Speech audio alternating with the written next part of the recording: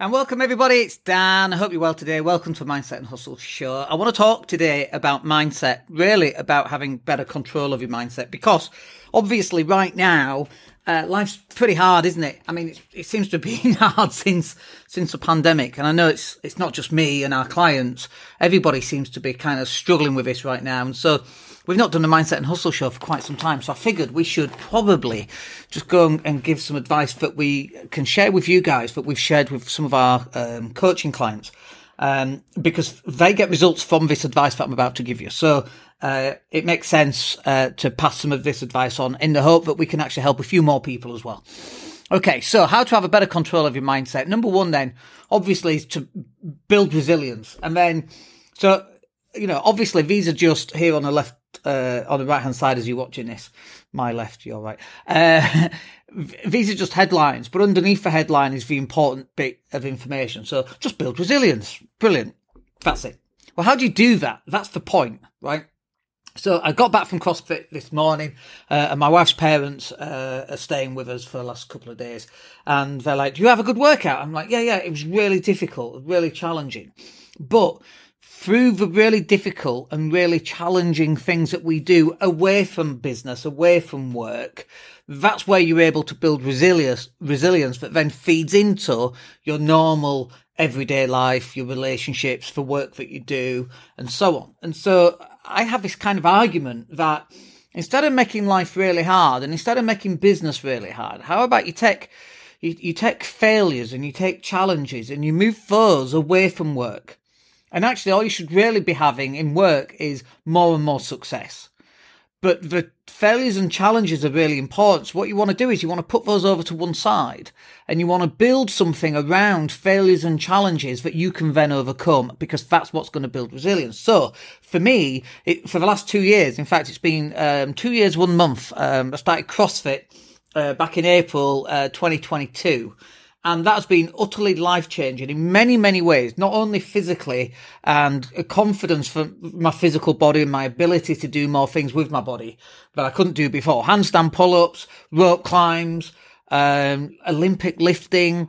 This morning we did clean and jerks, for example, heavy clean and jerks.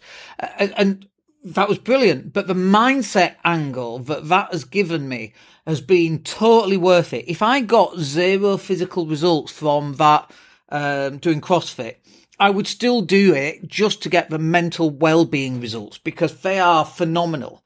Today we had to do devil presses, which is 2 dumbbells into a push-up and then into a clean, a snatch, if you like, with the dumbbells. Challenging stuff. That was after the workout. That was one of the bonuses. And it's challenging stuff, but this is the point, is that it's supposed to be challenging. Put your challenges away from work. I had a client years and years ago, and he was talking about how difficult business was and how hard he was finding it. And what he was doing was, because we are obstacle overcoming machines, right? And we're meaning making machines at the same time. So what he was doing was he was wanting to have challenges in his life, like we all do. And I don't know if you know this, but when you're going through your life, you want challenges to overcome, because we are challenge or obstacle overcoming machines. And if you've not got obstacles to overcome, you're going to actually put them in unconsciously. You're going to put them into your work. And I said to this guy, I said, look, why don't you just go climb? At the time, he liked hiking and walking and that kind of thing. And I said, why don't you go climb the 3 peaks? Put all your problems and all your whinging and your moaning about how your legs hurt and the fact that you've not eaten enough food today and the fact that you're so tired from all this physical exercise, make that your obstacle that you're having to overcome. Now you're going to moan about that. Make your business the easy stuff. Like, overcome everything away from business, and your business then should be about building successes, not about having to overcome problems all the time. Because unconsciously, we put problems into our life because we want to find problems that we can overcome. What is man and woman?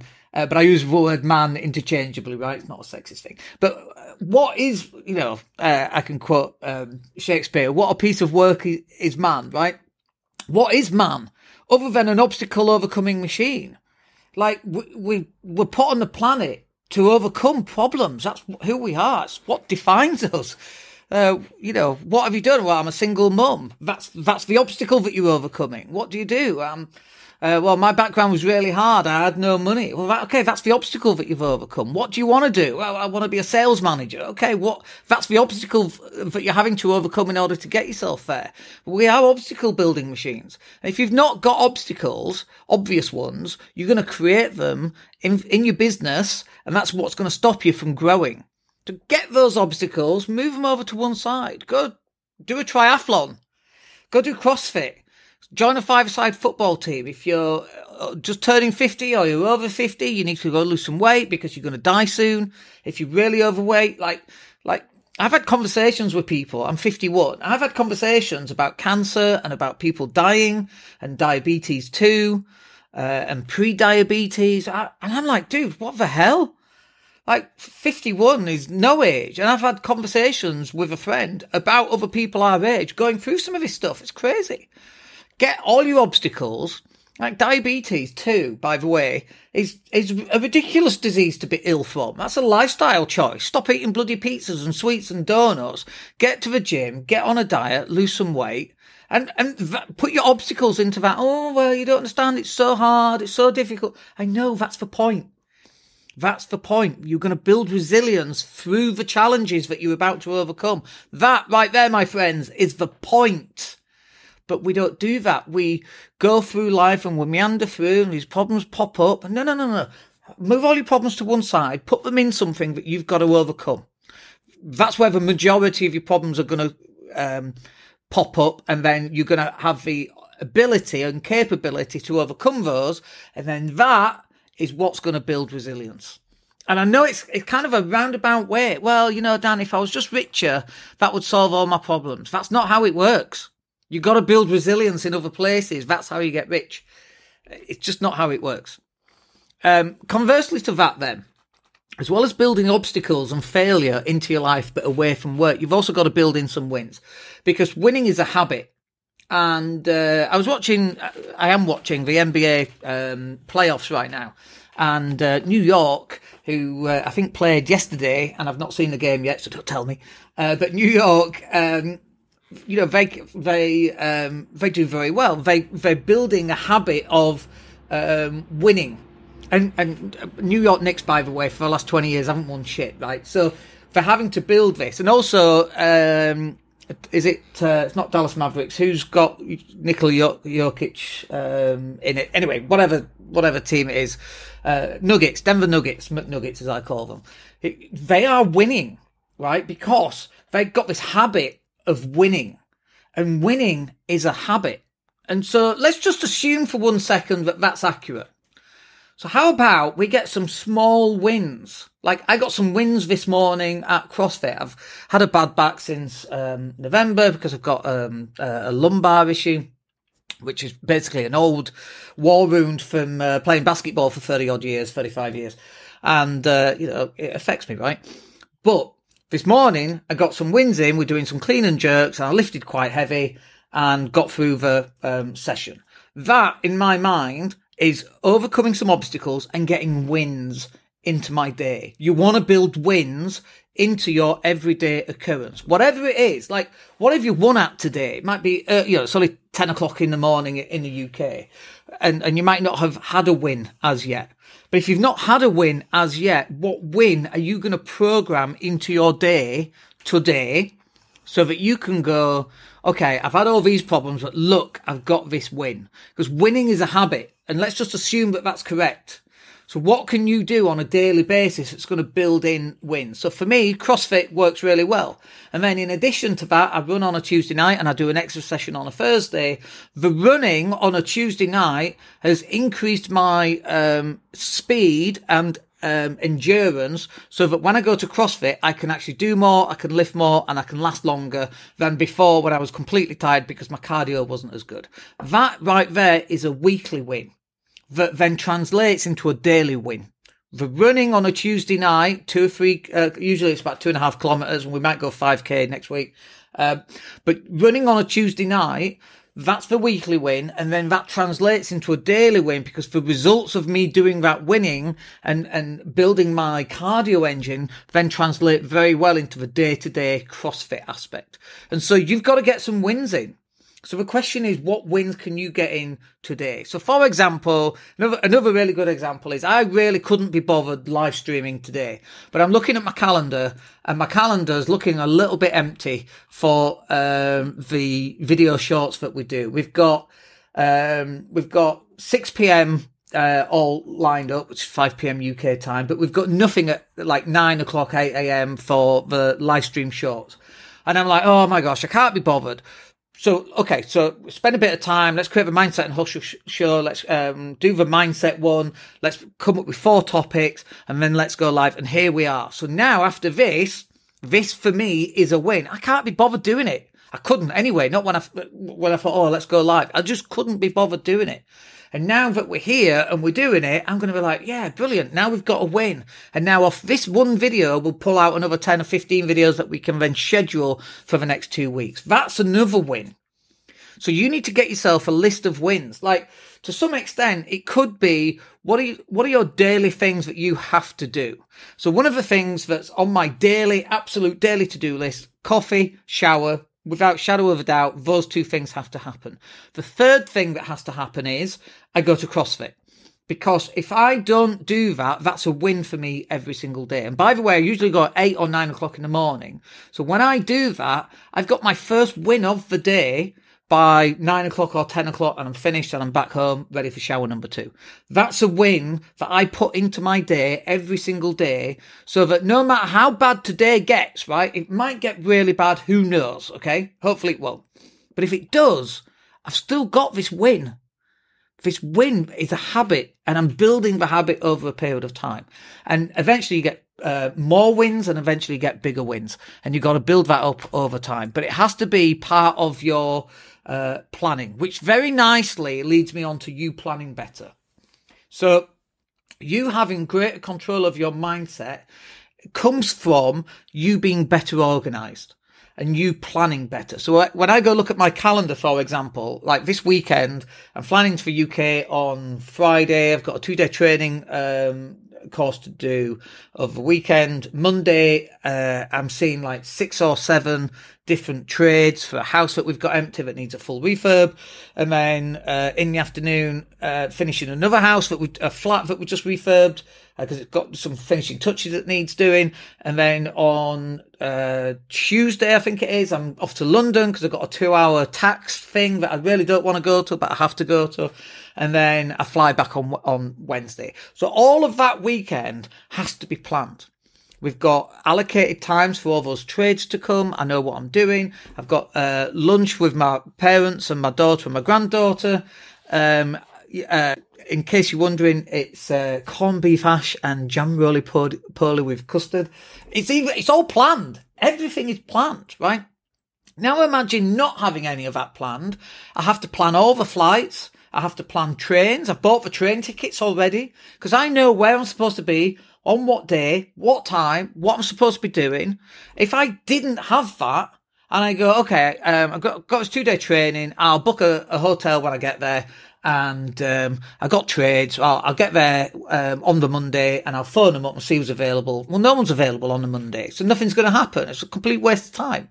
But because I've already pre-planned it and I go and look at my calendar and I can see the times that everything's booked in for, I can see the flight times, I can see the train times, everything is planned in and everything is booked in. There is no surprises. Or certainly there might be surprises, but I've cut down on the number of surprises. So instead of it being everything is a complete and utter surprise, don't know what's going on or what planet I'm on or where I'm supposed to be or who I'm supposed to be seeing, now everybody knows what they're supposed to be and where they're supposed to be, at what time and on what date because they're seeing me. I've organised all of that. And so my mindset is I can look at my calendar and go, okay, I've got this. Fine. It's fine. There are no problems. Stuff might pop up. Of course stuff pops up. You know, just because you plan things doesn't mean shit doesn't hit the fan from time to time, because of course that's what's going to happen. It's life. Right on the edge, on the edge of a cliff is right where life happens. But you've got to affect life, life not affecting you, and you've got to get greater control over your time, over your goals, over your results, because these are your stuff, not anybody else's. So my daughter's wanting to go to college, and I'm like, did you phone them up? Oh, well, I phoned them and left a message, but they didn't call me back. Right, well, who's responsible for that? The college? No.